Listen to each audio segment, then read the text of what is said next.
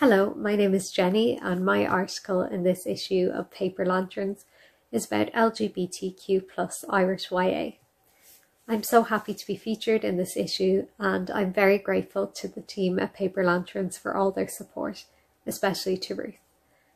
And as part of my research for this article, they helped me put together a survey which was sent out to readers, asking them about their experiences of LGBTQ plus YA and why representation matters to them. And their answers form a really important part of the article. The article also looks at the development of Irish LGBTQ plus YA, starting in the 1990s and then moving forward to the real boom in representation after the Marriage Equality referendum in 2015 and the Gender Recognition Act of the same year. These are some of the books that are featured in the article. There's a really wide selection available, so there are many more discussed in the article, including The Henna Wars, Wormwood Gate, Other Words for Smoke and The Deepest Breath.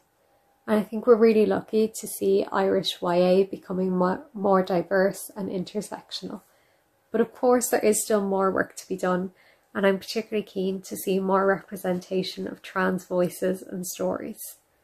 The article also draws on my own experience of reading LGBTQ plus stories in the library quite furtively as a teenager before I came out, and in how reading books have been an important part of discovering my own identity and finding my place within the community.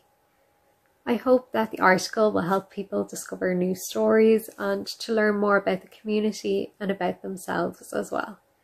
So I'd like to just finish off by sharing some pictures of the Wicklow libraries from my home county, which are now showing LGBTQ plus flags, pride flags, rainbows, and I just think it's a really beautiful and meaningful thing to me to see this kind of inclusiveness and diversity really being celebrated, and I hope that it will help many other young readers find their way.